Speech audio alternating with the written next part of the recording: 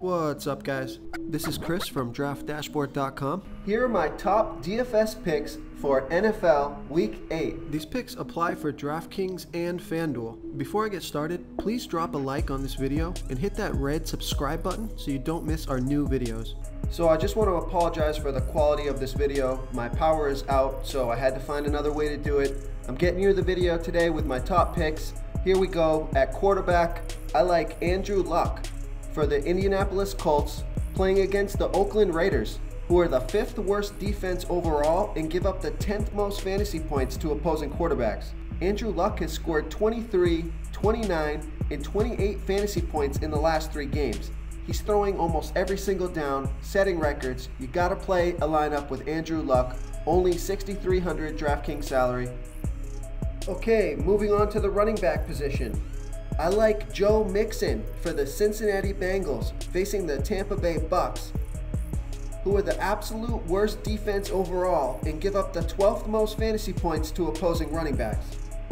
Joe Mixon has scored 8, 18, and 21 fantasy points in the last 3 games, averaging 16.5 fantasy points per game, off of 5 targets per game and 16.8 rushes per game.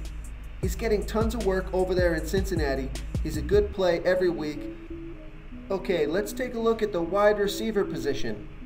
I like Jarvis Landry for the Cleveland Browns, facing the Pittsburgh Steelers. The Pittsburgh Steelers are the 6th worst defense overall and give up the 4th most points to opposing wide receivers. Jarvis Landry has scored 26, 3, and 12 fantasy points in his last 3 games. That last game where he scored 26 fantasy points, he had 15 targets, 9 targets the game before that, and 10 the game before that. So the opportunity is there every game. That 3 was a dud. His price is $7,200. You're going to need 15 plus fantasy points from Jarvis Landry. He's a great play on DraftKings where they give you the full point per reception because you know he's going to get those targets. As long as he can hold on to the ball, the yards don't even matter so much. Okay, moving on to the tight end position.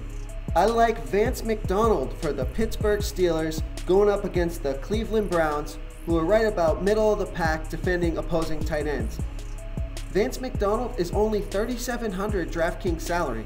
He scored 14, 2, and 10 fantasy points in his last 3 games.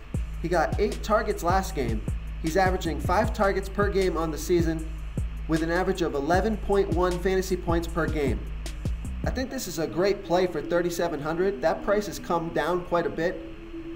He's still a beast on the field. When he gets the ball, he can go right through multiple defenders to the end zone and hit that quick score for you just off of a couple targets. Don't go heavy on Vance McDonald. There's plenty of other tight ends this week. If you want to try all these daily fantasy tools for yourself, click the link in the description below this video or just go to DraftDashboard.com.